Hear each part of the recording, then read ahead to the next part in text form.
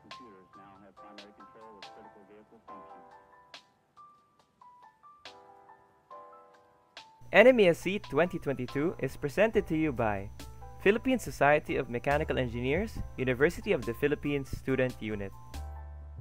Co-presented by Prime Mechanical Engineering Review Center, Zion Studios PH,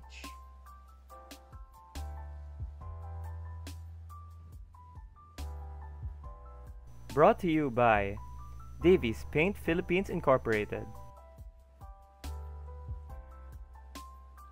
our media partners, SparkUp, Our community partners: Bataan Peninsula State University Society of Mechanical Engineering Students, Junior Philippine Society of Mechanical Engineers Cavite Chapter, Junior Philippine Society of Mechanical Engineers de la Salle University Dasmariñas, Junior Philippine Society of Mechanical Engineers Don Mariano Marcos Memorial State University Bidlo Union Campus Student Unit, Junior Philippine Society of Mechanical Engineers Emilio Aguinaldo College, Cavite, Junior Philippine Society of Mechanical Engineers Maragondon Branch, Junior Philippine Society of Mechanical Engineers Polytechnic University of the Philippines Alfonso Campus, Junior Philippine Society of Mechanical Engineers USTP Chapter, Junior Philippine Society of Mechanical Engineers Xavier University Chapter, Philippine Society of Mechanical Engineers Technological Institute of the Philippines Student Unit Manila,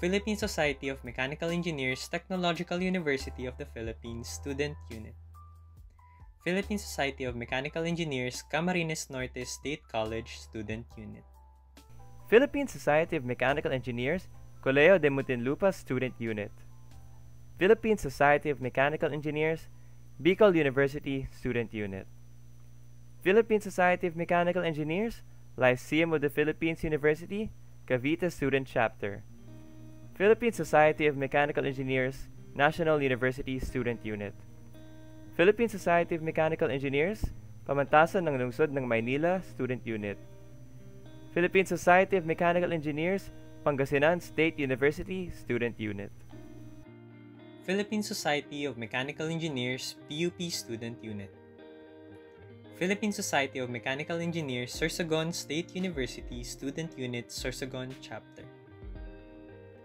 Philippine Society of Mechanical Engineers Tarlac State University Student Chapter, Philippine Society of Mechanical Engineers University of Batangas Student Chapter, UP Geodetic Engineering Club, and a special thanks to UP Mining Metallurgical and Materials Engineering Association Incorporation.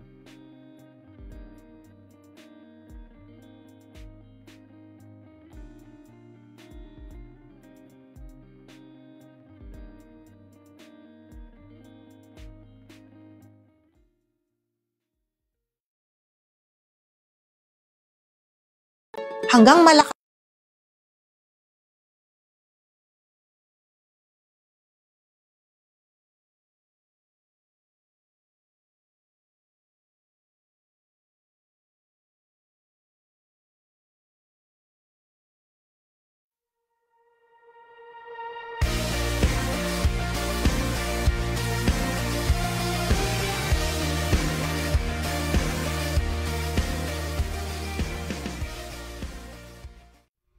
I am Nathaniel Beaver A. Mendoza from St. Louis University.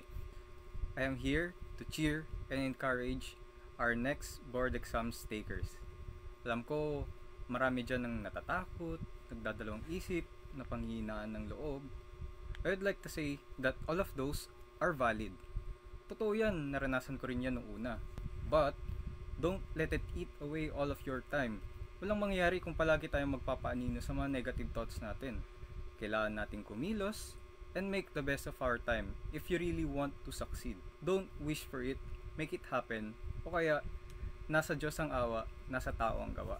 Kung tips sa review ang kailangan nyo, sabi ko, magkaroon kayo ng time management. Si Prime kasi araw-araw yung may lecture, araw-araw may isosolve, ganyan. Huwag rin kayong sana ma-overwhelm sa program ng Prime.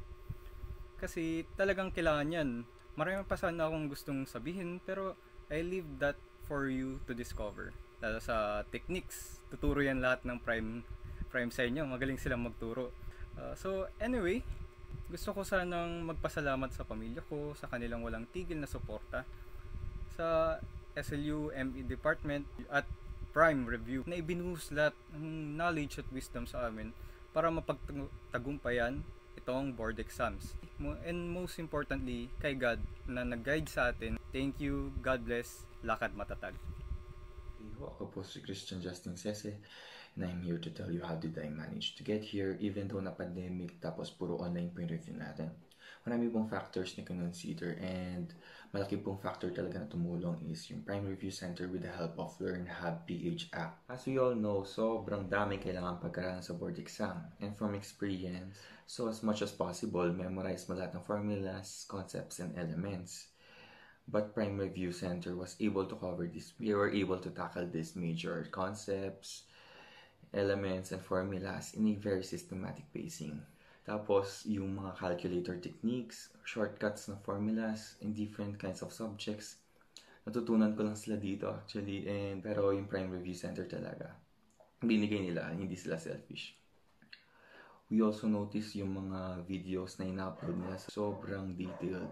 Like, matututo ka talaga. Like, step-by-step solution, ibibigay nila. Yung mga problems na sobrang hirap na parang ang dali lang kapag sinolve, ibibigay nila. Yung pag nakakita ka ng ganitong problem, paano isa-solve to, anong unang gagawin, di-discuss nila kung paano. Yung mga shortcuts, tips, and kung paano isa-solve yung ganitong problem, di-discuss din nila doon. And kikita mo talaga na yung mga instructors and teachers na nagtuturo doon sa voiceover ng video, experience talaga. And sobrang dami namin natutunan sa kanila. And Prime Review made this possible, and we are very grateful kasi bumibilis kami mag-solve na dati parang 5 minutes per problem, parang 2 minutes na lang ngayon or 1 minute even. Sundan yung program ng Prime. I was able to make it. Kaya we are very grateful for them teaching us. Ang ating pong review ay online. At kung tayo man po ay may pangamba dahil dito, sana po alisin natin ang anumang pag-aalinlangan sapagkat si Prime naman po ay ibibigay lahat ng ating kailangan para tayo ay maging handa sa darating na eksaminasyon. Ganyan din naman po ako nung kami ay nag-review ng online na may pag-aalinlangan. Ngunit sa awa ng Diyos, sa tulong ng Prime, at sa pagsisikap, tayo po ay nakapasa. Which is, yun naman po ang gusto nating lahat. So, magtiwala lang po tayo and do our very best during the review. At tinitiyak ko po sa inyo na after ng ating review and refresher dito, ay sapat ang ating kakayahan para sa ating darating na board exam. Good luck, God bless, and have a nice day. Okay, so good day sa inyo lahat. Ako pala si Engineer Marvin Ferrer, ang top 4 ng last mechanical engineering board exam which was held noong August 2021. And andito kami para ibahagi sa inyo yung mga kung paano nakatulong ito si Prime Review Center na nga dahil sa pandemics, nag-online review na lang tayo ngayon. So unang-una dito is napaka-flexible ng pag-review. Kung gusto mong mag-review ng gabi, pwede. Kung gusto mong mag-review sa Starbucks, pwede. Kasi pwede mong i-download or kunwari, basta may wifi ka, pwede mong panoorin at sagutan yung mga assessment, mga videos, anytime, anywhere na gusto mo. Besides dito, syempre, napakarami mga formula, mga elements na kailangan memorize, diba? Dito, bibigyan ka rin ng mga tips and tricks, mga techniques kung paano mas ma-memorize yung mga kailangan mong kabisaduhin, mas may-retain itong mga to. So, mga index card, diba? Ayan. Dahil nga di sa Prime is, hindi lang ako naging engineer, naging top 4 pa ako, top notcher, diba? So, ayun, napakalaking tulong talaga ng Prime Review Center na ito, kahit na pandemic. Thank you ulit sa Prime, and napalaking tulong nyo, and sana mas madami pa yung matulungan na magiging soon-to-be engineers, and thank you sa pakikinig, and ingat kayo lahat. Magandang araw po sa ating lahat. Ako po si Engineer Emmanuel Villasin. Unang-una po, gusto kong pasalamat sa Prime Review Center sa pagbibigay po ng tulong at suporta sa ating mga future mechanical engineers. Para po sa mga mag-review pa lamang at mag-take pa lang po ng board exams, ang sabi ko lang po is review smarter, not harder. Kailangan po muna nating alamin yung mga weaknesses natin bago po tayo mag-focus sa other topics. At since online review nga po ito, kailangan po natin magkaroon ng disiplina dahil wala po nagbabantay sa atin sa bahay. At kailangan po natin maglaan ng enough time to review.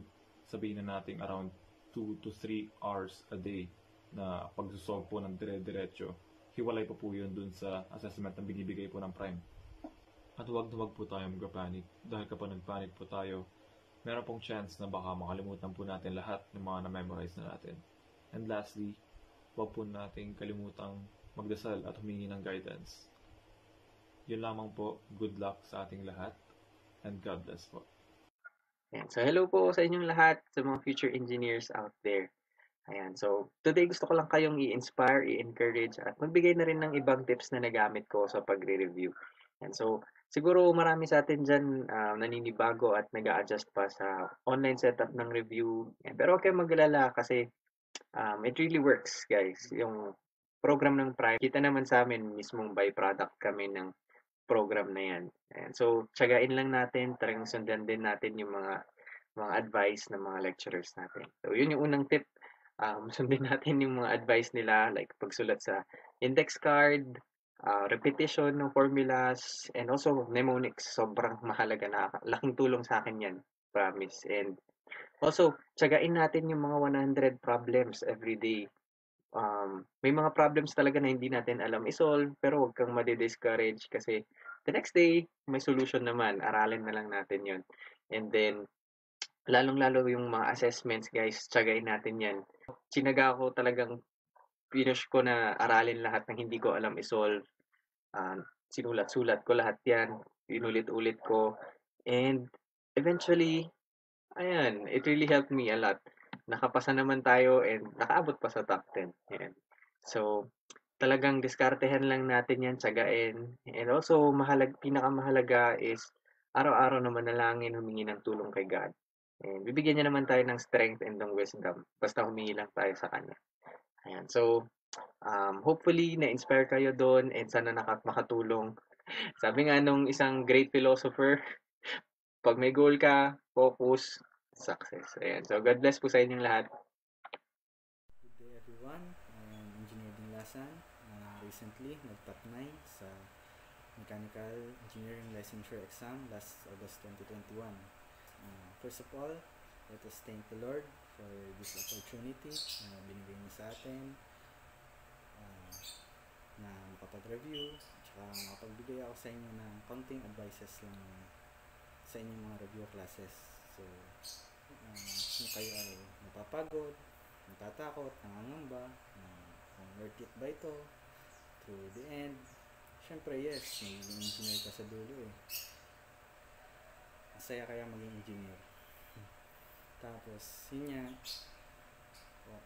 every hardship ay merong kapalit na maganda sa dulo. Gusto ko lang kayo iwanan ng konting Bible verse from Philippians chapter 4 verses 13. I can do all things through Christ who strengthens me.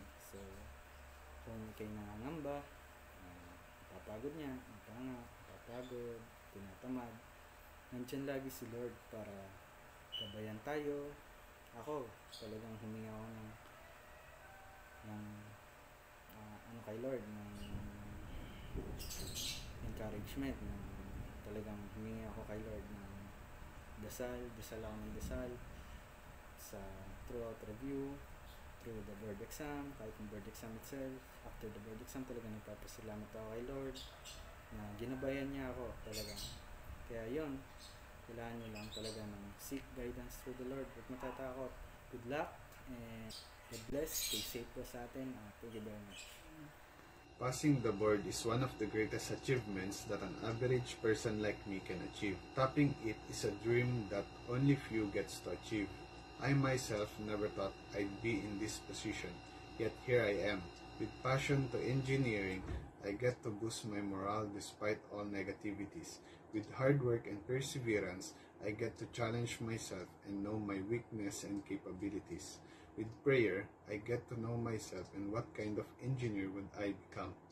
Magiging mechanical engineer ako. Claim it and receive it by faith.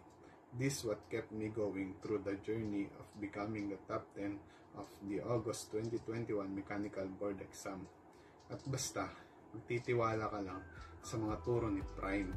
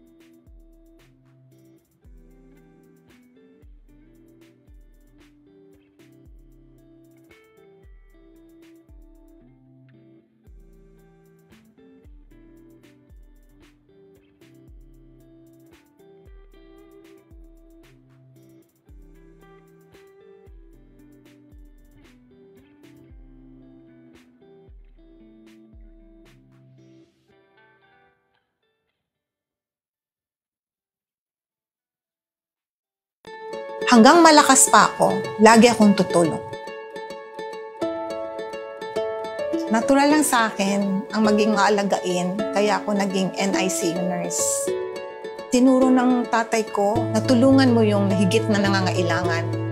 20 years din ako sa abroad, pero umuwi din ako para sa pamilya ko.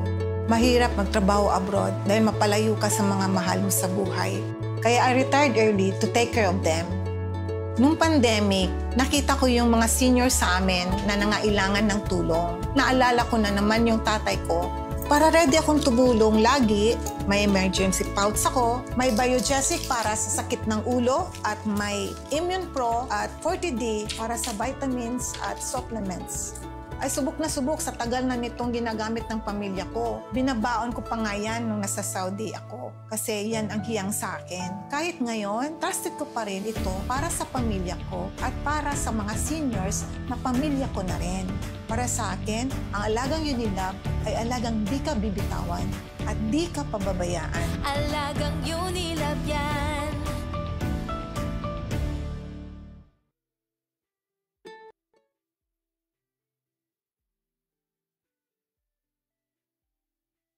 Mahirap ang madilim. Kaya kung makakatulong tayo magbigay ng liwanag, bakit hindi?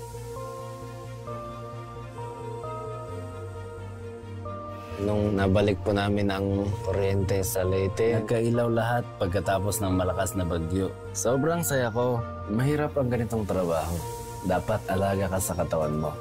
Kaya lagi akong may bawang Enerbon para may tulong pampalakas. Pag nagkasakit naman, BioFlow sa trangkaso. At pag may ubo, Solmux. Yan ang inaabot ni nanay lagi. Siya kasi ang nag-aalaga sa akin. Sa kanya ko rin nalaman yung mga gamot ng Unilab. Sabi niya, maaasahan yun. Iba talaga yung sayang dala ng trabaho namin. Kaya naman, importante sa akin ang aking kalusugan para mas makapagtrabaho pa, para maraming matulungan at mapasaya. Para sa akin, ang alagang Unilab ay alagang may mabibigay ka sa iba. Alagang nagbibigay ng liwanag at saya sa mga tao. Alagang Unilab yan. Kapag atleta ka, team effort talaga yan. Dahil pag may kasama ako, kampante ako. para manalo, kailangan ko ng tulong ng iba. Bukod sa sumusuporta, meron din nag-aalaga, katulad ng Unilab. Kahit wala pa akong gold medal, pinagkatiwalaan nila ako. Sa sakit ng katawan, nag-aalaksan po ako. Kung may sipon, Newsep agad. Pag nangangasim ng sipmura, Creamil-S ang gamit ko. Hindi madali ang training namin eh. Nagda-doubt ako sa buhat ko, nagda-doubt ako sa sarili ko. Pero kailangan talaga may dream ka. Ang alagang Unilab, kasama ko noon.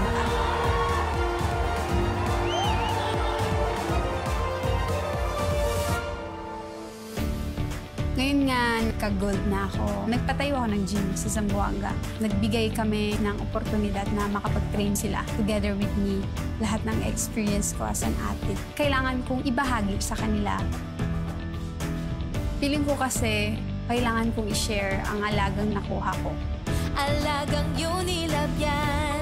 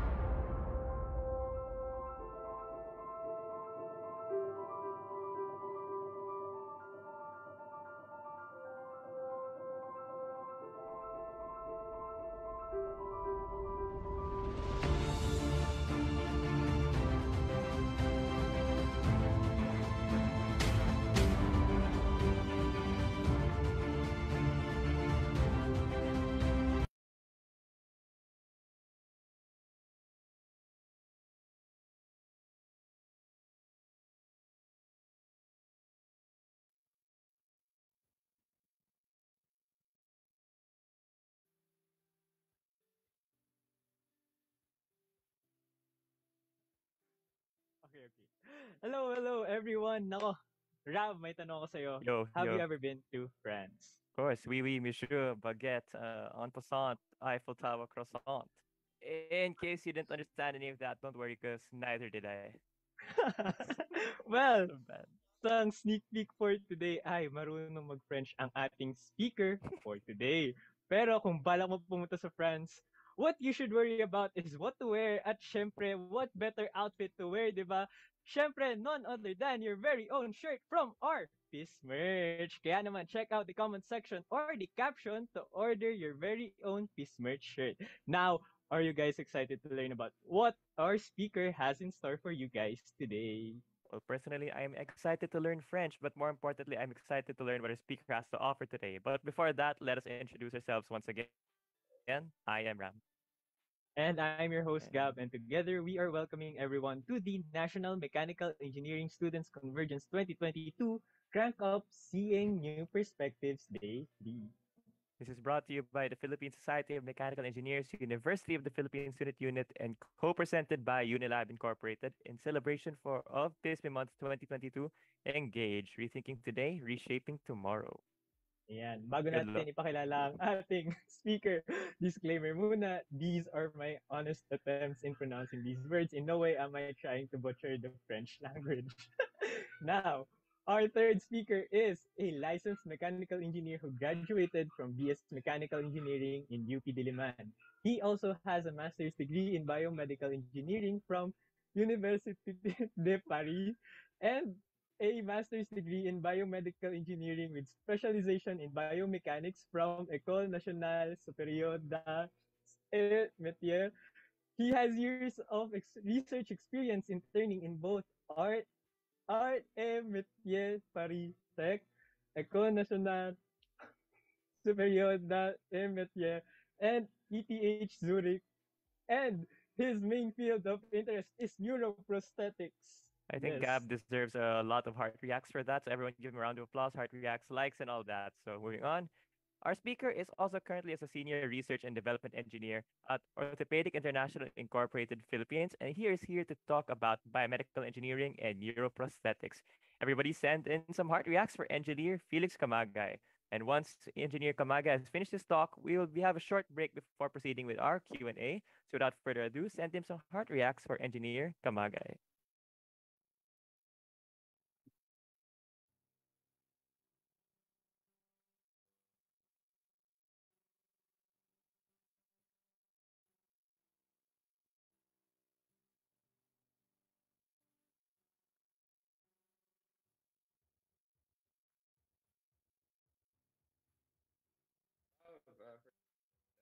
Introducing my school, and yeah, that's not the only thing you learn in France actually. But then it was nice. It was nice. Thank you very much.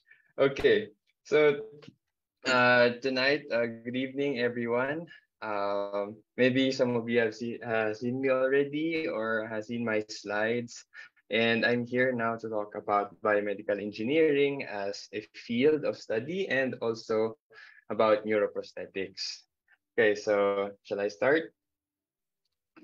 Okay, so for tonight, I'm gonna be discussing you these things. So one, biomedical engineering as a career. So how did I get here, or how you could get here, and maybe you have a different path, or maybe you have a different liking. So I'm just here to show you what's in store. And then my work in Orthopedic International, what it entails to be a medical device manufacturing company. And then I will introduce you to the field of neuroprosthetics. So what are they? What are they used for? And how do we design them with computational modeling? And then last would be a future outlook on the field of neuroprosthetics and biomedical engineering here in the Philippines. Okay, so to start, I'd like to introduce myself first.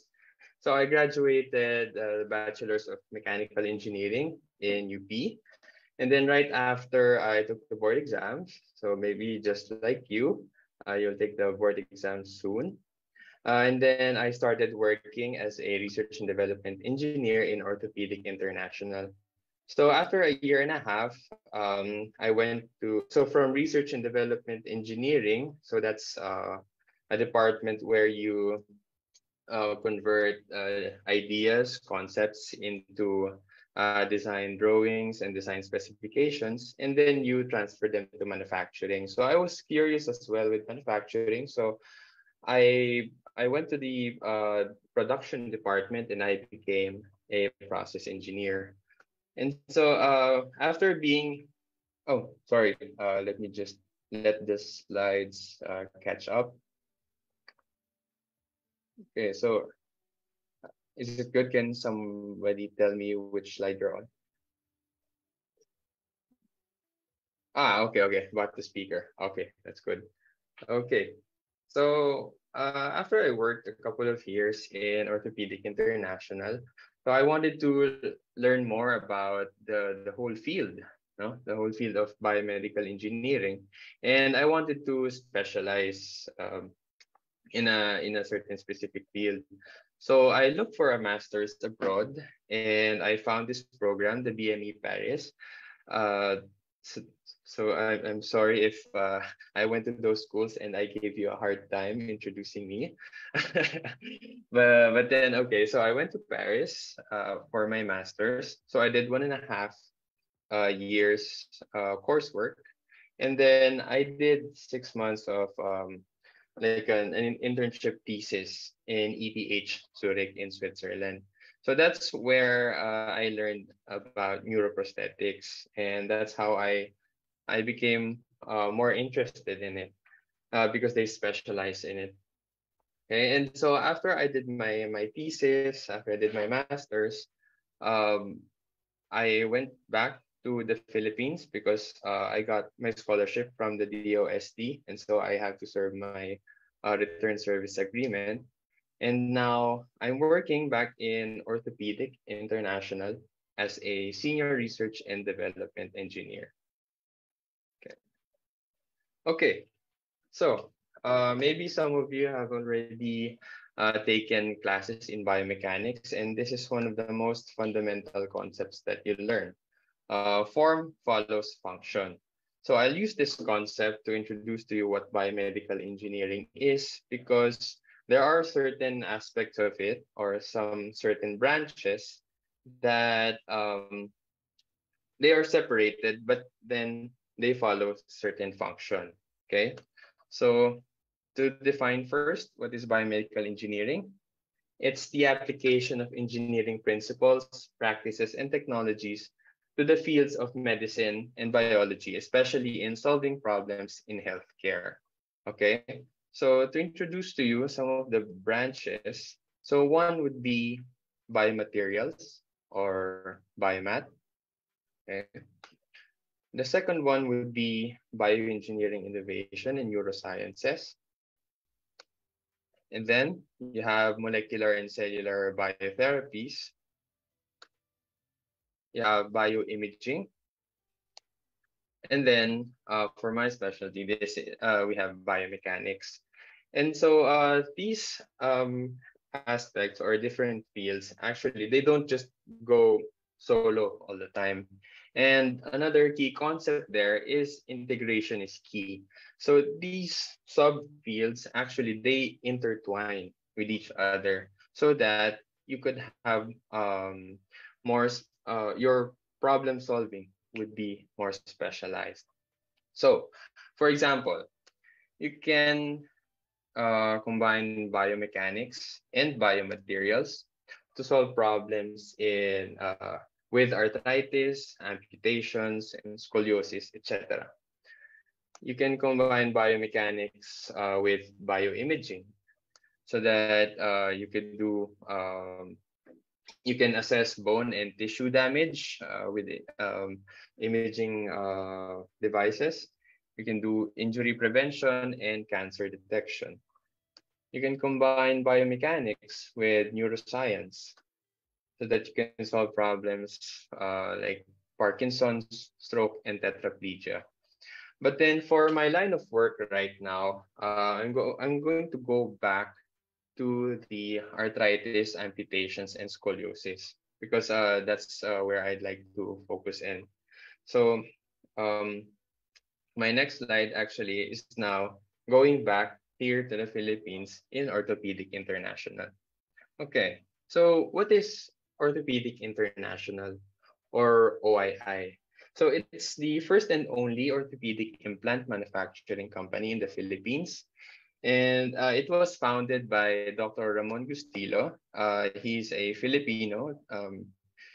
Well, he's a world-renowned Filipino neurosurgeon, and he practiced in the States for quite some time. And now he's back here in the Philippines, and he started OII to give back to the Filipino people. And then our president, Mr. 𝐂𝐧𝐬𝐧𝐚𝐥, he also founded the Research and Development Department with Dr. Gustillo. And both of them, they began developing the knee, hip, spine, nail, and wrist fracture implants and instruments. So as you can see here, we have our flagship product. This is the Axis Knee System. So this is a knee replacement system, and you use it when you're old, when your joints are very thin already. And these are for patients who are osteoarthritic. And here you can see the whole bearing surface is replaced by metal and plastic. Okay. So this is the Axis Knee. And then next one, here's the Stratus Fortis percutaneous pedicle screw system. So this is a fixation system that you put on the back. So you install screws and you install rods, and this is used for diseases like spondylolisthesis, or tumors, or scoliosis, and etc. Okay. And then next we have this Cobra distal radius fixator. This is a fixation device for wrist injuries. And then next we have this the nailing. Okay, we have this intramedullary nail that is used, for example, for long bone fractures. I'm sure you've heard about motorcycle accidents or basketball accidents where the players' tibia or femur become fractured, and so they put this rod here. So this is usually made of titanium, and it fixes the fractured long bone. Okay, and then our last product is the Prime Cemented Hip System. So this Prime Cemented Hip System, this is a hip replacement system. So just like our Axis Knee, it's used for replacing the joint. So the same as the Axis Knee, this is for arthritic patients, and also this could be used for people who have been in accidents. So for trauma, and their hip becomes broken, and we replace their hip using this hip system. So my first project, actually, my first solo project in OII involved the hip. So I designed this mechanical cup positioner. It's a device that lessens the implant failure with reduced X-ray exposure. So the objective of this project is to make the whole surgery safer and more effective, both to the doctors and to the patients. So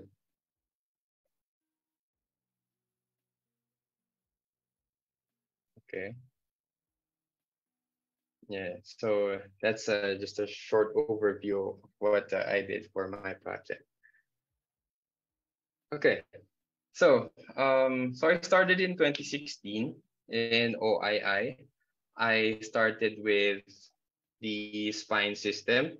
So from the regular Stratus Fortis spinal fixation, because usually when you do spinal fixation, you open up the whole back.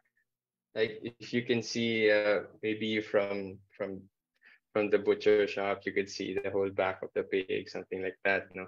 And it's usual, it's common in surgery. So that was the old system before, like the old procedure.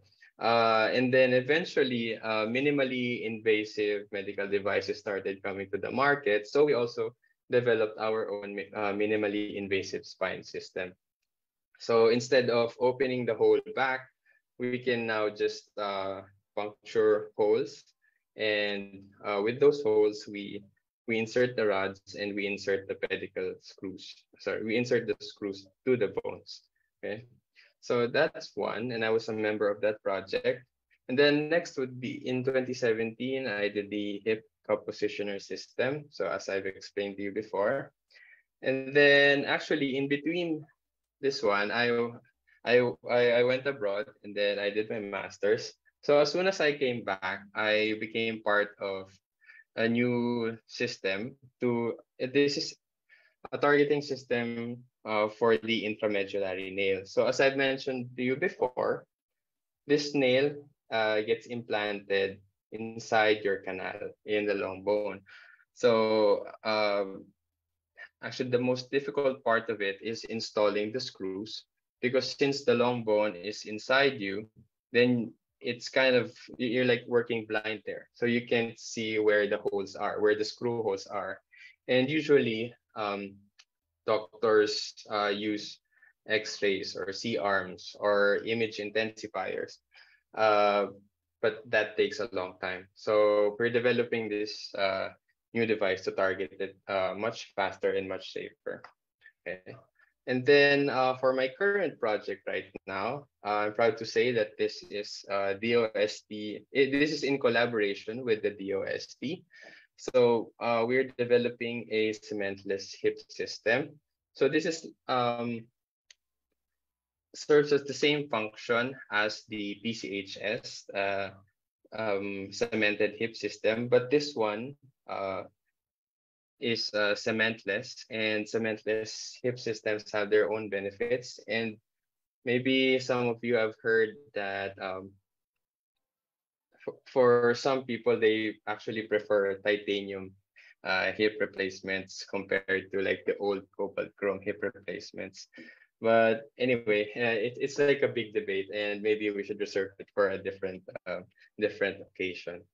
So yeah, that's my projects since I entered OII. And then here, I'm going to introduce to you how we start our project design. So when you become a biomedical engineer, of course, well, what you'll be expecting is that you're going to be producing products, new products, okay? And that's where OII comes in, okay? So we start with device design. So during device design, the design inputs don't just come from us. We don't just find problems randomly. So what we do is we have consultant doctors. So we talk with these doctors so that we would know what their problems are. So I mean, what the patient's problems are, okay? And then we would go in depth and we would go deeper and find the solutions to those problems. Find solutions to those problems, okay? So as soon as we found step by step those solutions, we now proceed to manufacturing. And I'm kind of proud to say that our manufacturing plant in 𝐂𝐑𝐀𝐍𝐊 serves world-class quality manufacturing. So we have CNC machines, and we could do several types of finish on the orthopedic implants. And I could say that our products are at par with other devices from abroad. Okay. And then after you manufacture it, so from device design, you make your product, and then how do you sell your product? First, you need to go through regulatory approval. So this is kind of like the like if you're going to spend time on a project, you will take a long time on preparing regulatory approval documents. So this regulatory bodies, so like the FDA or the Food and Drug Administration, they're there to control the kinds of products that come into the market. So what we have to do is we have to adhere to them. We have to make sure that our products are good, they're traceable, and they won't bring any harm to the patient. So as soon as we have submitted those documents, we have submitted those, the approvals are okay, then we can start selling our product. And then as soon as we can sell our product, then we could attend to our patients. So from the doctors to the engineers, and then now we have our satisfied patients. So we don't just stop there. We continue to improve our designs. We continue to improve our systems. That's why we have what we call a post-production monitoring.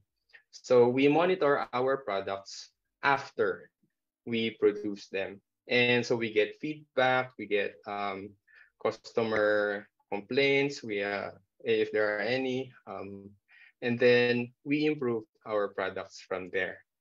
Okay, so then we go back to square one, and then it just goes around. Okay, and then added to that, we also educate the public. So as you can see, maybe from all the other speakers here, mine is a bit different. It's kind of new. So it is our responsibility to educate the public about biomedical engineering and medical devices so that more engineers would be more interested, in going into this field. And also, eventually, if there are more engineers who are in this field, then we could do better products, and then we could better products and also better healthcare for our patients. Okay, so that's it for my path in OII. So I'm going to introduce to you now what neuroprosthetics are. So maybe let's try to slow down. I'm gonna give you a chance to breathe. Okay, so maybe some of you are new to this. So neuroprosthetics, what are they? I'm sure you've heard about the word prosthetics, and these prosthetics usually are artificial hands and legs, no? But the definition actually of prosthetics is a device that can be used to augment or bring back your body to its original condition. So first, neuroprosthetics counter the effects of neurodegeneration and restores the human condition. So neuro and prosthetics, so we've tackled prosthetics. What about neuro? So this is about the nervous system. And in the nervous system, this includes the brain and everything down, okay? And all the nerves going down to your body, okay? So neurodegeneration means that as you grow old, your nerves degenerate or they become damaged because the body, as the body grows old, our body as well becomes much weaker. Okay, and neuroprosthetics, they are precise medical devices that interact with nerve activity through electrical stimulation. So actually, the nerves, our nerves work like a big wiring system. Okay, and the way we transfer information from our brain to our body and from our body to our brain is through electrical stimulation. So it's like your body is just full of tiny wires, and the way to get in between these cables is to have a neuroprosthetic. And as you can see here, this is your target nerve. Okay, this for example, okay, this is a target nerve, and you have a neuroprosthetic here. Okay, so this interface that goes near your target nerve is called the electrode. And this electrode is the one that sends electrical signals to your nerve to perform whichever function you want it to perform. So basically, it's a stimulant, okay, and it sends electric signals to your nerve. And these kinds of electrodes, these neuroprosthetics, they've been here for quite some time now. And so different kinds of neuroprosthetics have been produced already. So you have cuff electrodes, you have time electrodes, you have 𝐂𝐸 electrodes, and you have life electrodes. And they have different configurations. So like a cuff, it goes around the bundle of nerve. The time, it's a transverse intrafascicular electrode, so it goes through your nerve, no? So and so on and so forth. Okay. So just a short background on the nervous system. So it starts with your brain, okay, with the central nervous system, and then it goes down to your peripheral nervous system, okay? And your peripheral nervous system is divided into two. They are the sensory division, the afferent.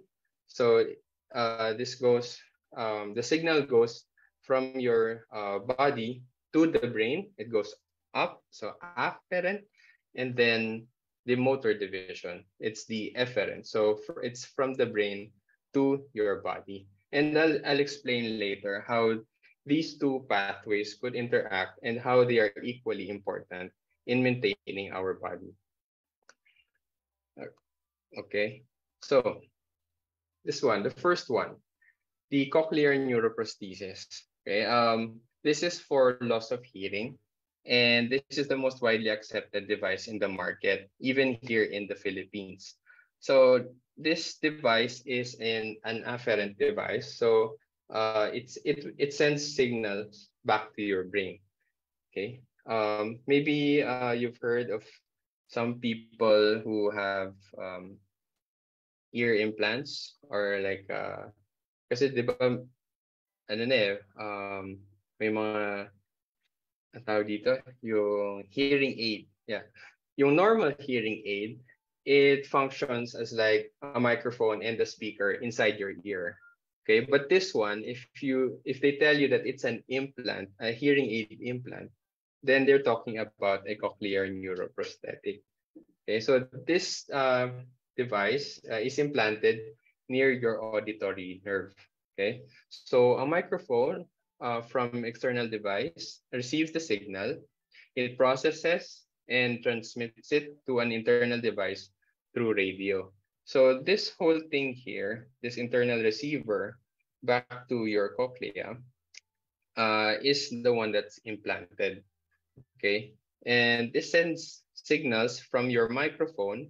The sound signals, they get encoded here, and then they send signals to your cochlea and then to your brain. So that's how you're able to hear the sounds that come from the microphone. Then next, this one, a sacral neuroprosthesis. So where is the sacrum? Okay, so this area, okay, so this bone here is the sacrum, and a sacral neuroprosthesis is implanted anywhere here in this area, and it's used for bladder control, bowel control, or sexual dysfunction. As sensitive as it may seem, actually, amputees prefer, sometimes amputees prefer to have their sexual capabilities be fixed first as compared to their walking ability. That is a fact. That's why companies have been producing this sacral neuroprosthesis for quite some time, because of how important it is to our patients. Okay, so the device is implanted near the sacral nerve or the pudendal nerve. So it's somewhere here. Okay, and if you can see, there's a video here.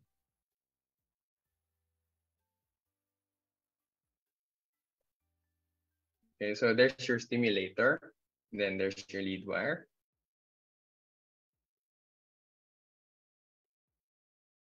And then your electrode sends these signals, okay, to your nerves, so that you could control your bowel or your bladder, and also those sexual functions that you talked about. Okay, so next, okay, vagal neuroprosthesis. So this is a neuroprosthetic device that is implanted in your vagus nerve. So the vagus nerve is it's very important. It's one of the cranial nerves, and this vagus nerve innervates the heart, the stomach, and other important internal organs. And since it innervates so many internal organs, it's quite difficult to implant it, but the benefits would outweigh the risks, and so vagus nerve prostheses are made. Okay, so vagal neuroprosthesis answer depression, epilepsy, and pain. Okay, so I'm not sure if there is any vagus nerve neuroprosthesis here in the Philippines, but this is quite big abroad. Okay, so here, arm and leg neuroprosthesis. Okay, so arm and leg neuroprosthetic devices provide motor function and sensory feedback to artificial arms and legs. So they have two pathways. So you could implant them to the median or the ulnar nerve in the arm, or the sciatic nerve in the leg.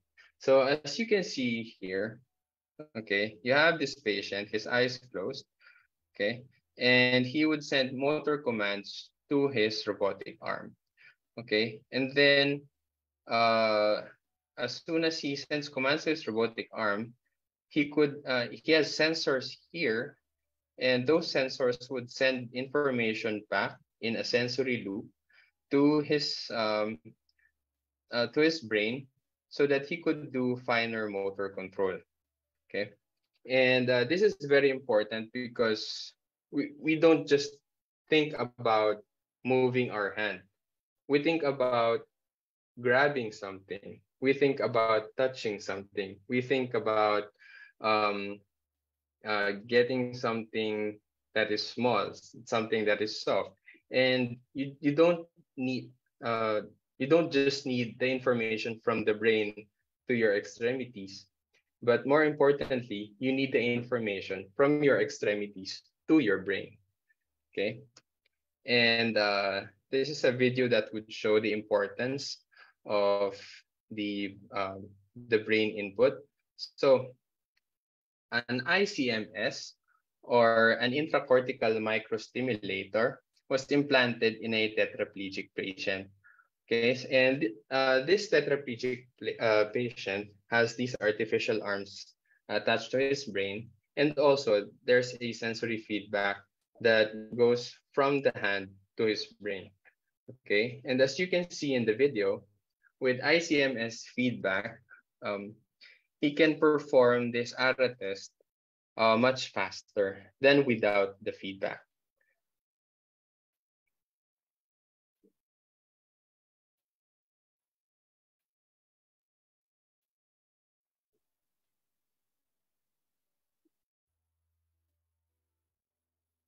See how long the difference is?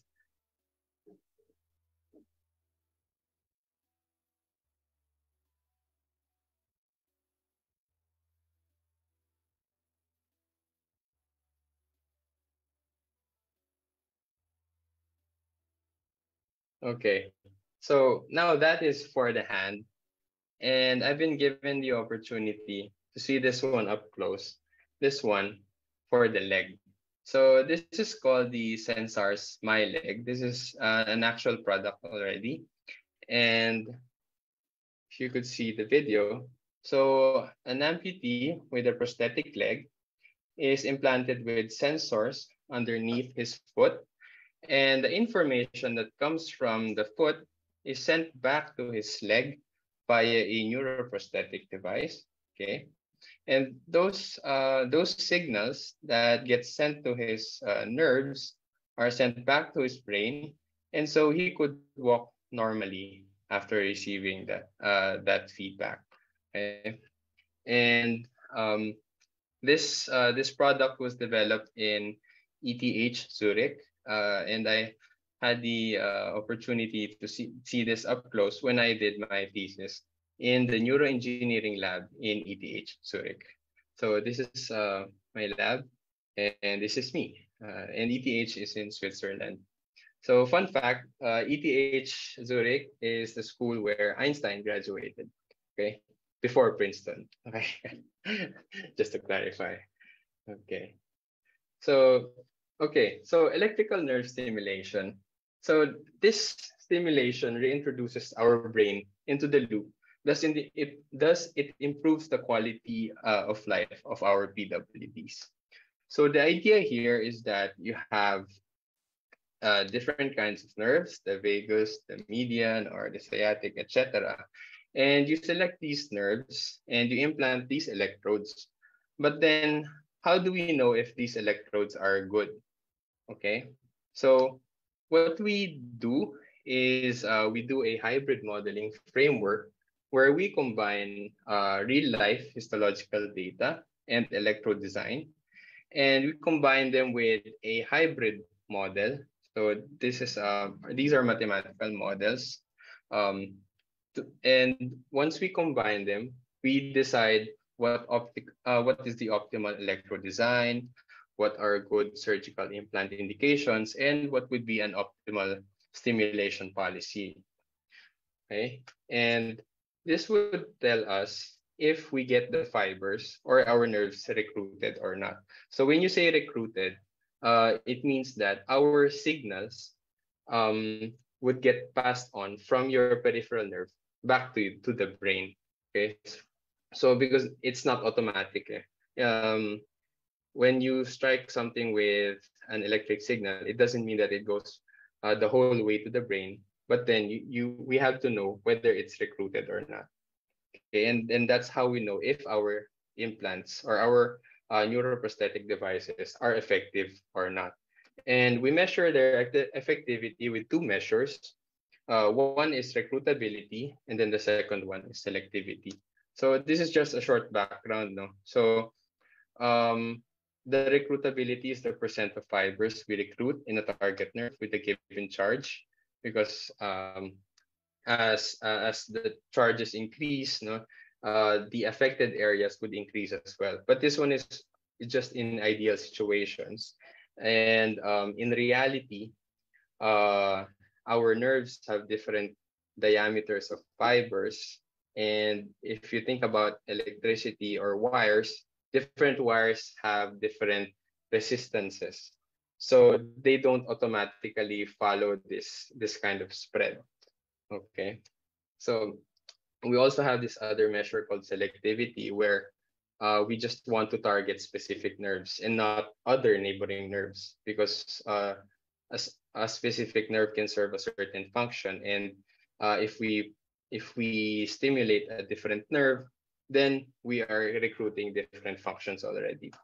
Okay, so just to show you, so as I've said, no, nerves have different diameters, and these diameters would affect the passing of information. Okay, and the passing of this information would need to be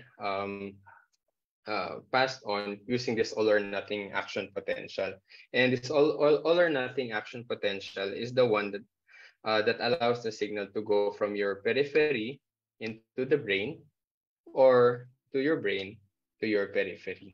Okay, so we just did was we made 3D models using COMSOL and SolidWorks. We used MATLAB to model them in using the MATLAB environment. And then we did FEM using COMSOL for the stimulation. And then we computed for thresholds using a software called Neuron. Okay, these are all mathematical softwares, and we managed everything through MATLAB. Okay, so maybe it's getting a bit deeper now, no? But then I'll just summarize it using this slide. So these throughout the years, so from 1968 or 1976, these seminal papers started emerging on neuroprosthetic research. And as time went by, companies started emerging as well. And so with better information, and now we have companies emerging from this information, our types of electrodes as well have been emerging. So this computational modeling framework, this computational modeling really gives way to producing these neuroprosthetic devices. And also, when it comes to regulatory approval, as I've mentioned before, computational modeling speeds up the FDA approval. So ultimately, we bridge the gap between research and translation. Okay. Okay, so how will it be relevant to the Philippines? So in terms of, in epilepsy, it's one of the top 50 causes of death in the Philippines, and around 900,000 people have epilepsy. Okay. Also, 3.3 million people suffer from depression, and suicide cases reached more than 2,500 back in 2012. So we need to develop vagus nerve stimulation devices here, okay, so that we could cater to these patients who need these neuroprosthetic devices. Okay, and then next, millions of Filipino amputees are in need of better artificial prosthesis. Yeah, actually, right now, we have companies already making good prosthetic devices, but majority of Filipinos still have the basic prosthetic arms and legs. So we need to improve those, okay? And the way to improve those is to connect them to a neuroprosthetic device. And that's where we need to focus on their development. Okay? So, buti naman, no? Meron tayong ganito. We have the NURA, or the National Unified Health Research Agenda, which focuses on, this is by the DOST, PCHRD, and they focus on health research for producing these medical devices. So they focus on mental health, they focus on biomedical products and engineering, and for disability. Okay. And also, I'd like to say thank you to DLSU IBET, because this lab, the IBET, the Institute for Biomedical and Engineering Health Technologies, have been prioritizing biomedical device research here in the Philippines in the academic setting. Okay, and I'd like to say thank you to them as well, because they helped me get my my scholarship abroad, and I am in constant coordination with them for their projects. Okay, so for my take-home message, okay, so PME is an emerging field. Okay, to start a career in it will be challenging, but very rewarding. So there will be patients who will be needing our help in the future. Okay, the neuroprosthetics exist in the market already, but we should promote them to make them more accessible. And lastly, BME is included in government priority fields, but then it needs to be supported, and we need to get in there so that we could expand the field better. Okay, so thank you very much for listening. Then we'll transition to our Q&A portion next.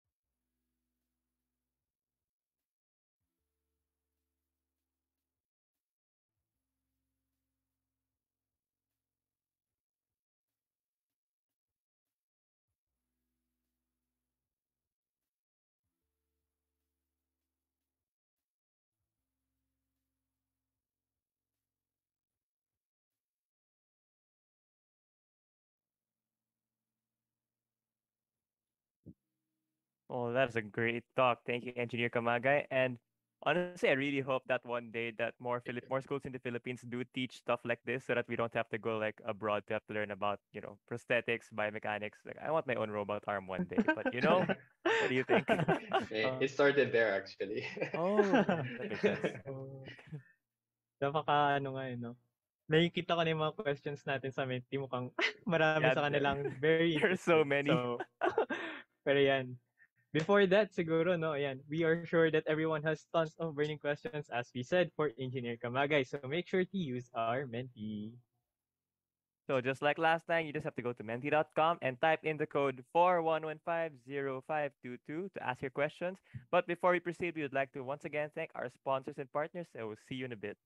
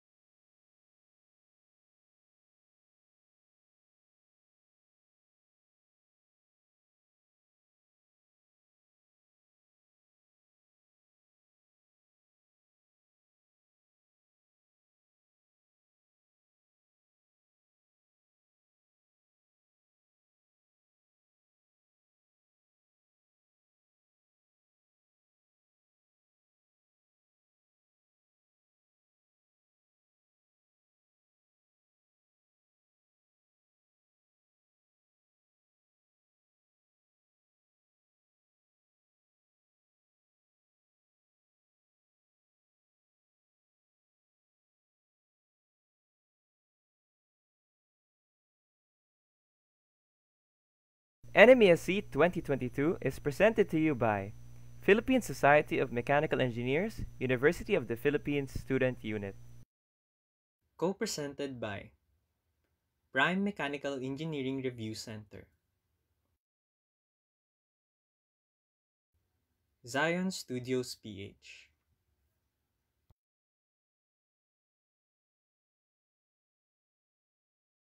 Brought to you by Davies Paint Philippines Incorporated.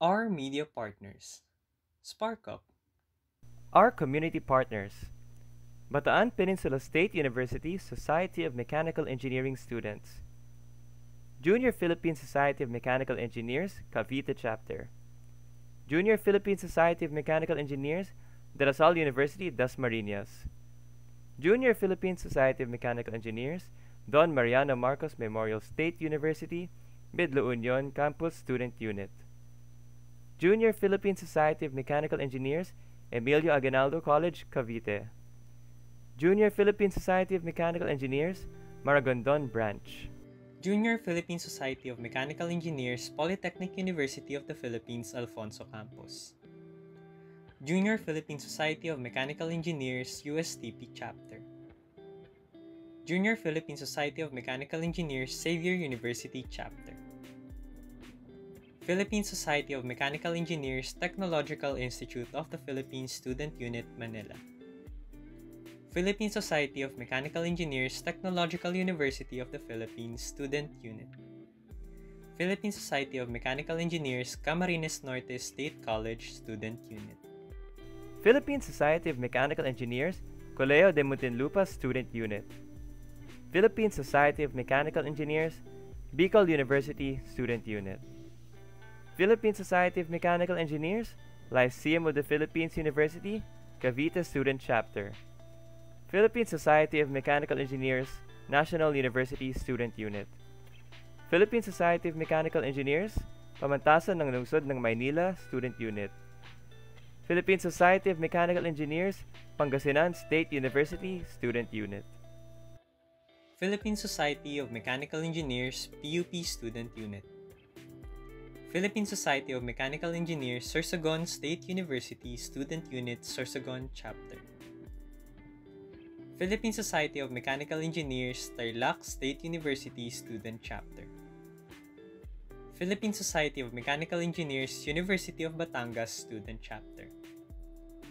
UP Geodetic Engineering Club.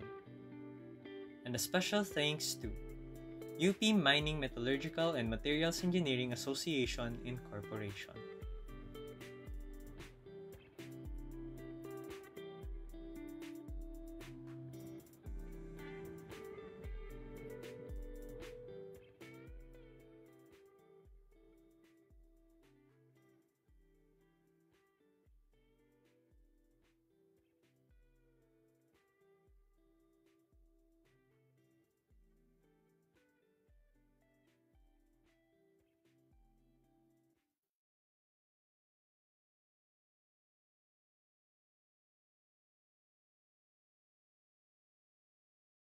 All right, and we're back. And I look forward to asking all of these questions. And it looks like our audience has a lot of very interesting ones. So I think we just go on straight to our first question.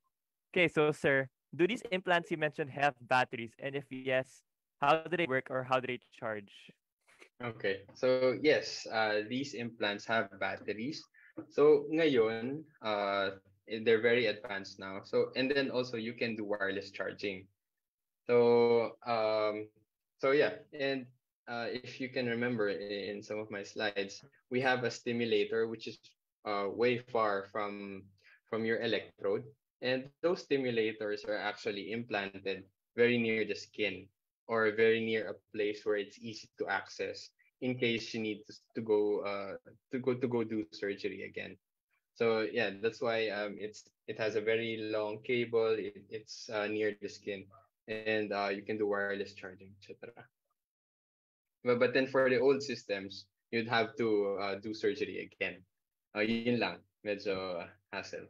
Pero yan, but at least advanced na yan. Thank you, sir. Itong next question natin is, I guess, di naman siguro diagnose. More of an advice. Pero question is, can cochlear neuroprosthetics be used for someone like me that is diagnosed with moderate sensory neural hearing loss and have tinnitus symptoms? Yeah. Oh, Just wow. to know about. Okay. So how are you dealing with it in school? So yeah, since if you have sensory neural hearing loss, then you should probably explore it as an option. Okay. So I'm assuming siguro right now you just have those hearing aids that act like speakers, microphones and speakers inside your ear. Then probably you need to explore this cochlear implant already.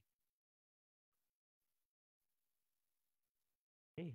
Thank you for that, sir. So next question. Oh, this is a bit of an interesting one, sir. So, sir, do you have any tips for engineering students who want to get a master's in Europe or abroad? So I guess they're asking for advice on how they would approach this.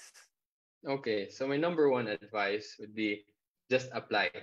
Okay, regardless of your grades, regardless of your school, regardless of your affiliations, just apply. Okay, because I myself am not a stellar student, and the only thing I have was my interest. Okay, so as long as you have that interest in you, just apply, do the paperwork, talk to the people around you, talk to the professors there, and as soon as they can see your interest, then they will accept you. Although there will be rejections din naman, no? Pero just apply. Yun lang talaga. Yeah. Thank you, sir. I'm not a stellar student then, sir. So there's hope for all of us. Yeah. And thank you, sir. Our next question is, I'm interested in taking biomedical engineering in the future. how much bio knowledge do I need to know to get in? Would you say it's better to be from an engineering background and then take bio classes, or be from a biology background and take some engineering classes? Okay. Yeah, this is a good question. So it depends. Pero it's a plus. No, yung if you take bio classes or yan nga, yung anatomy, physiology, it's a plus, no? Pero it's not a real requirement. So yung program ko, actually, the first year, it's an integration period. So in the program, in the BME Paris program, they accepted students from different backgrounds. So I have classmates who are engineers, so ME, we have electrical engineers, and then we have physical therapists. And then we have a doctor. Then, so yung ganun, no? And since ang biomedical engineering kasi talaga, ang focus mo is yung endpoint, yung end goal mo, which is to solve a medical problem. And that medical problem requires knowledge from many, many fields. So if you're a mechanical engineer right now, don't worry about it, because if you find a program that could, you know, give you the fundamentals of biomedical engineering as soon as you go into masters, then that's good. Just go do it. No? But don't be afraid that you don't know anything. You don't have any bio knowledge, because eventually you'll learn it along the way. Okay, thank you so much for that, sir. So anyone can do it, but Yeah. so on to our next question. So this is actually in relation to one of our previous topics. So, sir, do you have any experience working with 3D printed neuroprosthetics, and what is it like? Oh, actually, no experience yet. Oh, no, yun lang. No Okay. experience. Okay. Pero But sir, I'd like to have experience with 3D printed neuroprosthetics. Kasi nga, sobrang yung flexibility kasi ng 3D printing. And yeah, mukhang interesting nga to. Yeah, I should explore it. Okay, so looking forward to that later on. So, okay, thank you.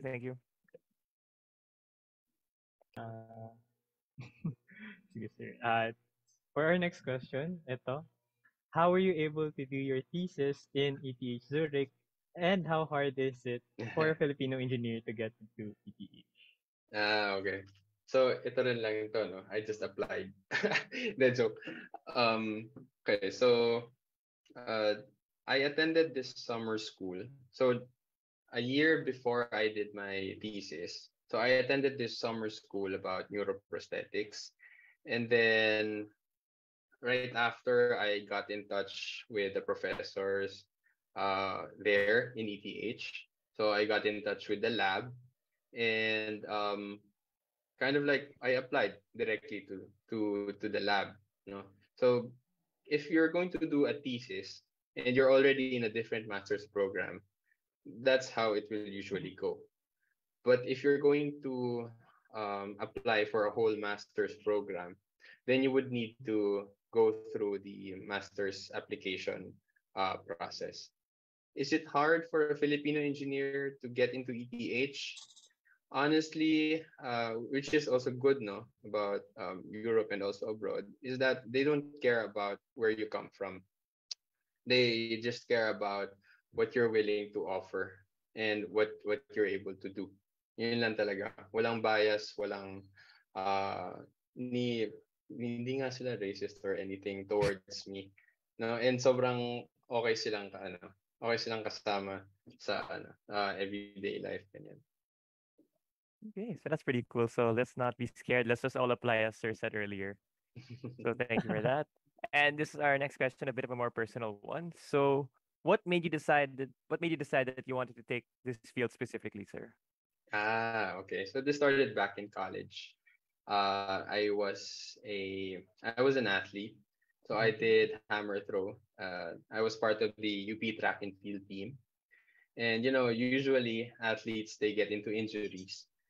And since I was already ME, and then while I was having my injuries, I got to talk with the physical therapists and other students from from CHK, things like that. And then maybe I could combine my engineering knowledge with medicine or therapy. So so I looked for nag-try ako mag-research on my own. Parang okay, what opportunities could be there for me? And then fortunately, Dr. Publico, maybe some of you have taken his classes already. Then he has this ME197 biomechanics. And so I took it and then got really interested, and it was just really nice, no? And then a semester after that, our president of OII, Sir Jude Sasking, nagturo din siya part-time sa UP, and he taught ME 155. So I did my 155. Sorry, this is old curriculum. Okay, so I did my 155 with him. And then I just discovered na he's the president of OII. And so as soon as I graduated, I applied kaagad. So, you know, parang step by step. You don't really have to be in a specific in your specific interest field immediately, you know. You could do step by step as long as the opportunities are there. Just take them, you know. Unti-unti, then you'll discover what you want, and then you'll discover the other pathways leading to where you could go. Then yeah, ganun lang. Baby steps talaga. Okay, thanks, sir. Ayan. Next question po natin is, how many schools did you apply to? So related siya sa kanina. And did you apply in other countries? Okay. Ito medyo ano lang. So how many schools? Not sure. Okay. Pero yung did you apply in any in other countries? So my answer to this is that I only applied in France. And I actually applied as well in. Okay, sorry. Sige. So I applied in France because that's where the scholarships are.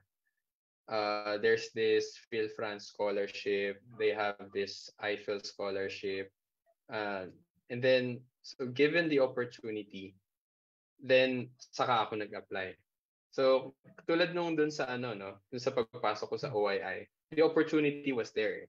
So, I needed to take it because otherwise, I couldn't find any other place to go. Parang ganun eh. Otherwise, I wouldn't be able to find another opportunity. So, I looked for the opportunity and then I applied. So, ayun. Okay. We could have gotten Sir Camagay with a different language. Oh my God. Malay mo, di ba? Espanyol, Italiano.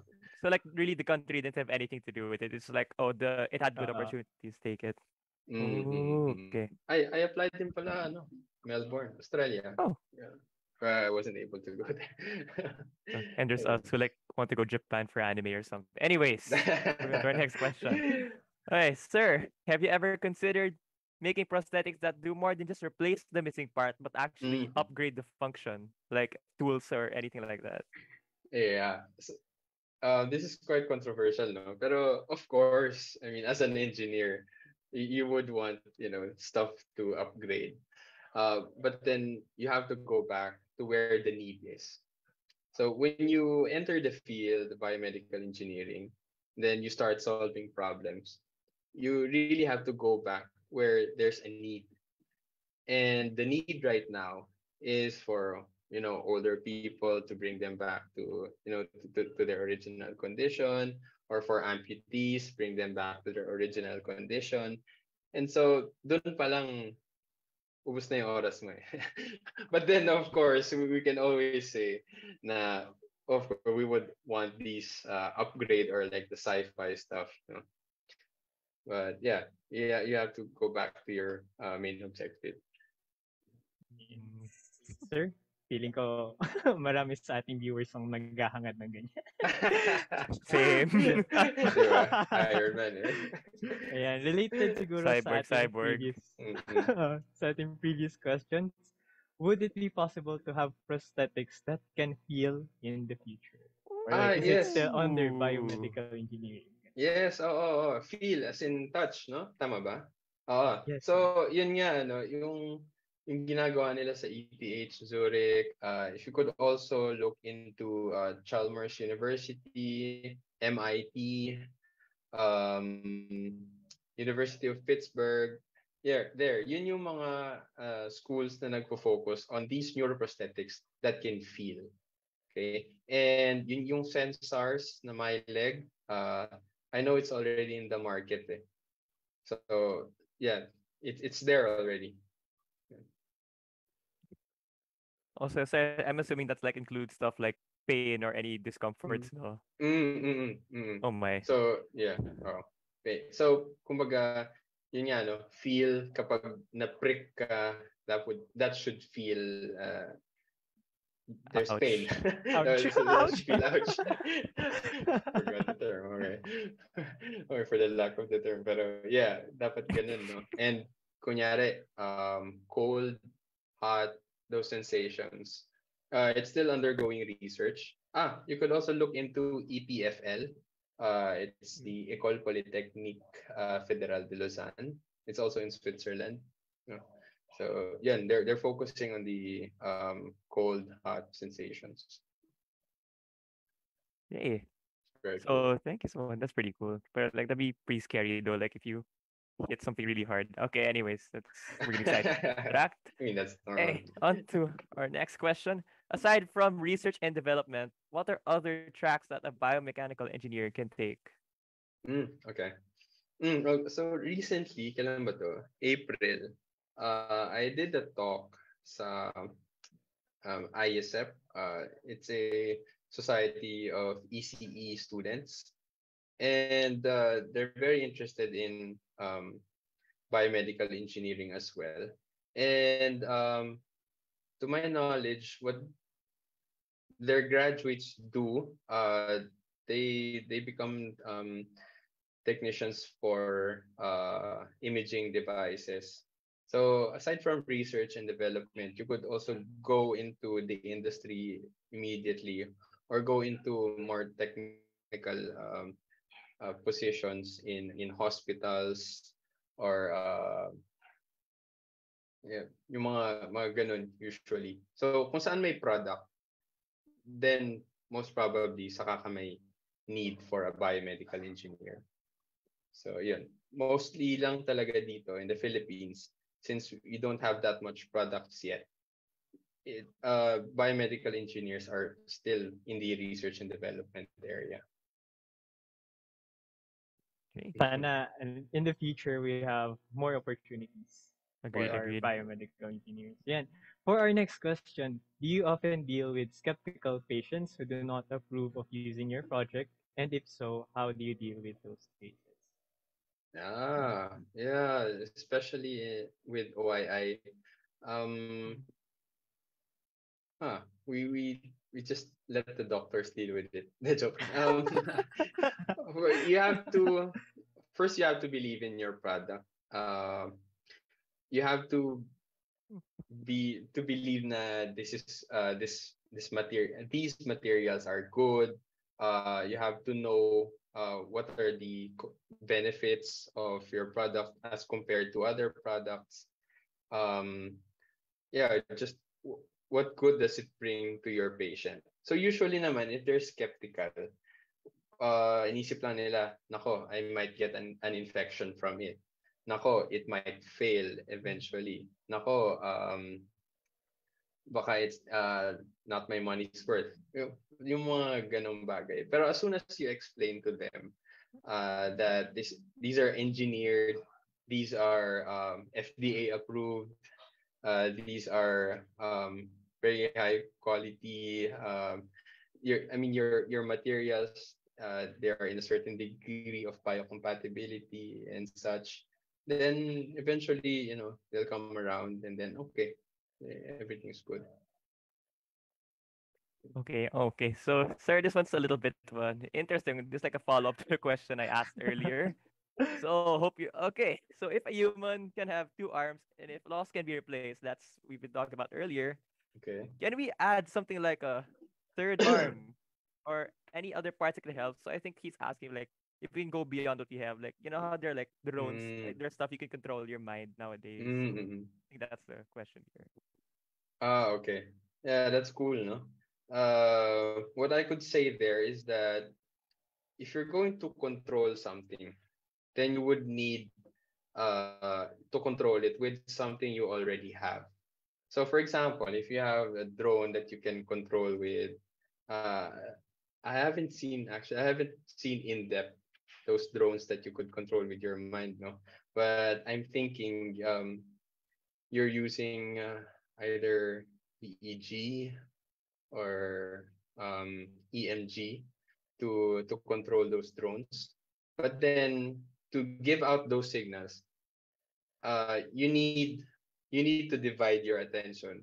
First, you need to divide your attention. Then you need to divide your resources. So, for example, EMG, you need your muscles to control it.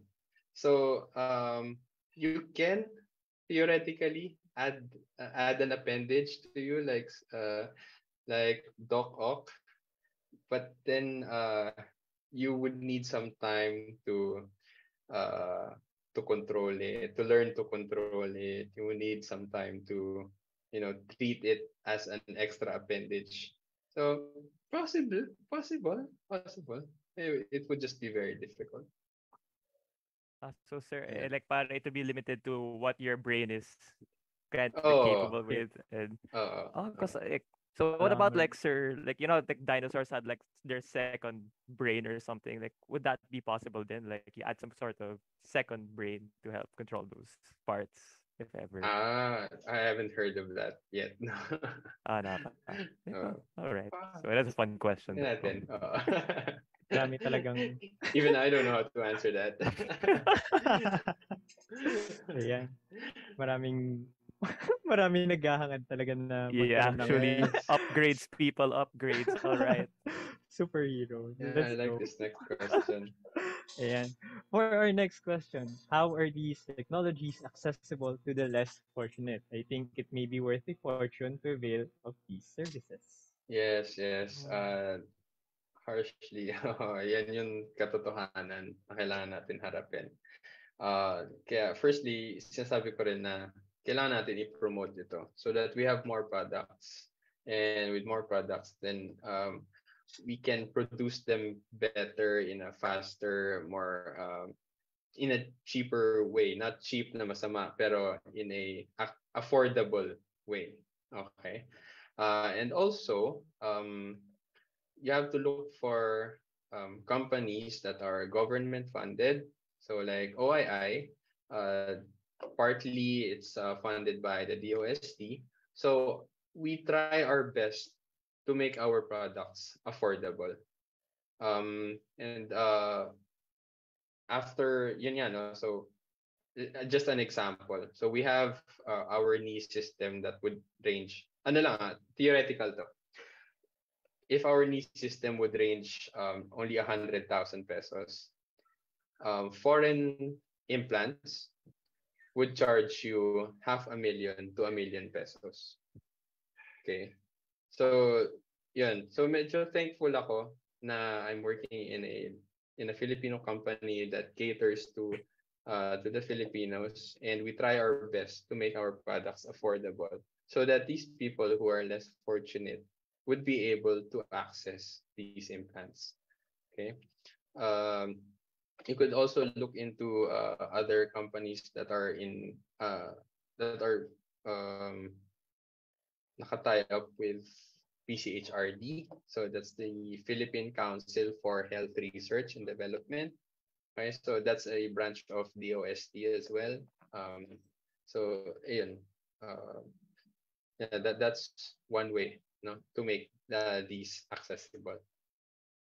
Very common problem talaga siya with developing mga Yeah. developed technologies. Maybe one day if we have access to like more high tech 3D printed parts here. Maybe. But Diba? okay. But even Yeah. for a student with a 3D printer, medyo mahal na din.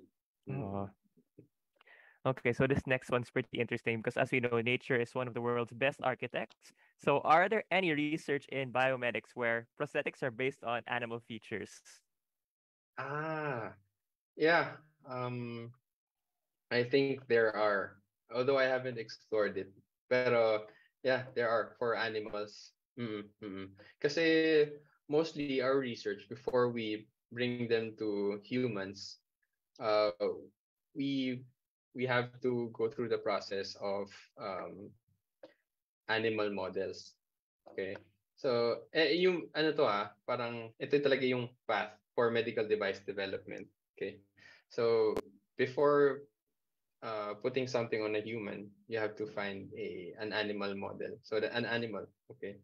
And then you just have to make sure that the animal, the features that that animal has would be applicable for a human. But anyway, if it's possible now for humans, then I would say na for animal features, then it would be most probable. Oh my God. So like, sir, when you say close to humans, are you talking like apes or like yung mga Yes. smaller? Okay. So that's cool. Yeah. Oh. We call them non-human primates. Because we Okay. are primates essentially. Then Okay, that's fair. they are non-human. Okay. Thank you so much for that, sir. Okay. All right. Yeah, and for we only have time for one last question. And our last question is, where do you see the biomechanical engineering and neuroprosthetics industry in the Philippines 10 years from now?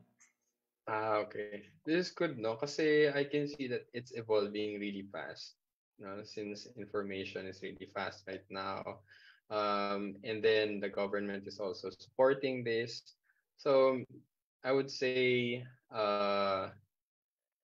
medical device manufacturers would double, probably more than right now.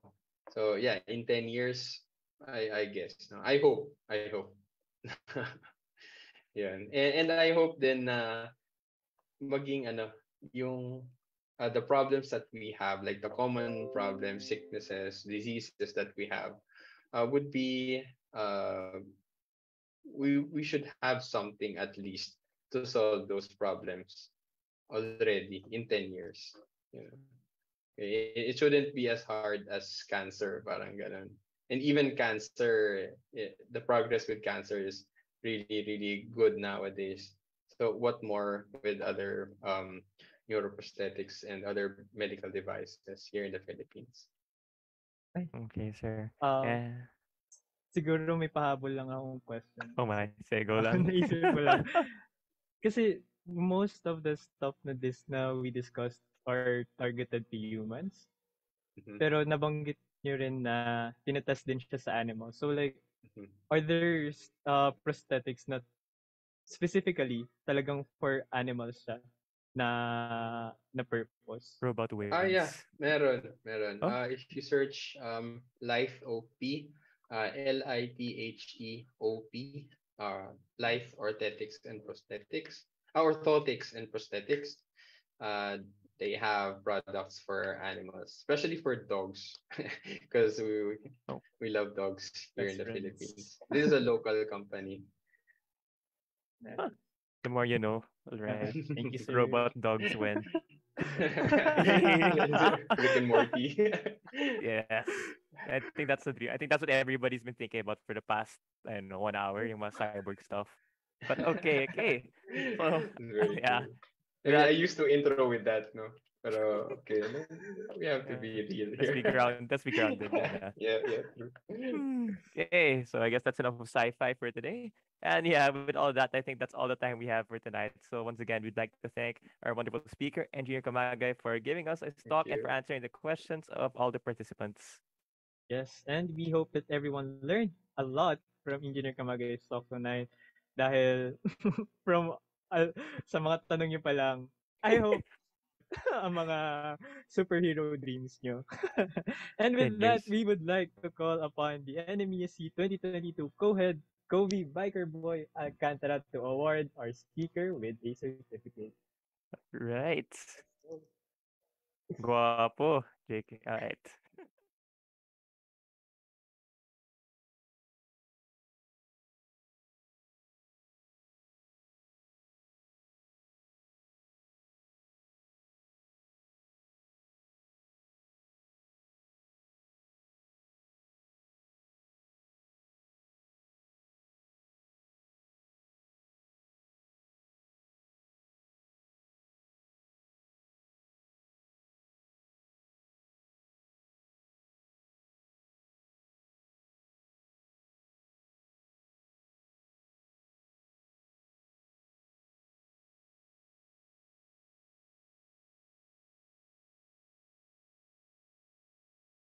So, the Philippine Society of Mechanical Engineers, University of the Philippines Student Unit, awards this certificate of appreciation to Engineer Felix Alejandro D. Camagay for sharing their knowledge and expertise on biomedical engineering and neuroprosthetics during the National Mechanical Engineering Students Convergence 2022, given this 21st of September 2022.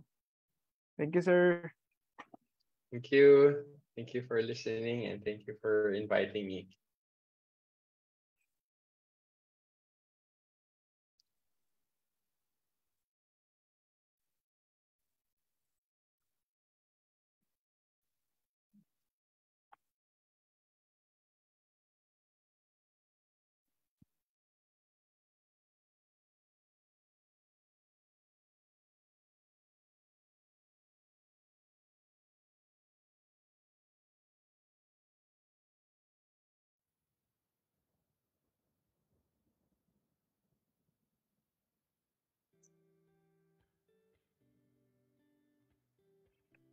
Okay. So, ayan, few years from now, I'm really looking forward to seeing like a cyberpunk Philippines. But yeah, now's not the time. Maybe later on. Anyways, that ends day 3 of NMESC 2022 Crank Up, and we'd like to thank everybody for attending today. And we hope that you learned a lot from today's talk. And it really seems that everybody wants robot parts and stuff. Anyways, I'm out of stuff to say. Yes, and as we always say, don't forget to answer our feedback form in order to be able to claim your certificates of participation for the event. The link is posted in the comment section and will be open for 1 hour only. So make sure to answer as soon as you can and make sure that you also answer a raffle form, which also should be in the comment section to join a raffle event and get a chance to win an RK100 mechanical keyboard, Edifier XDS through wireless earbuds, or 500 pesos in cash. And like what Gab said earlier, if you ever want to take masters in France and don't know what to wear, just buy some PIS merch. It got you covered. Anyway, links in the description on YouTube and in the caption for Facebook. And we'd like to thank you all for coming to NMESC 2022 Crank Up Day 3. And we hope to see you again tomorrow. This is your host, Ram. And this is your host, Gab. We wish you guys a pleasant rest of the evening. Thank you. Yeah. Thank you.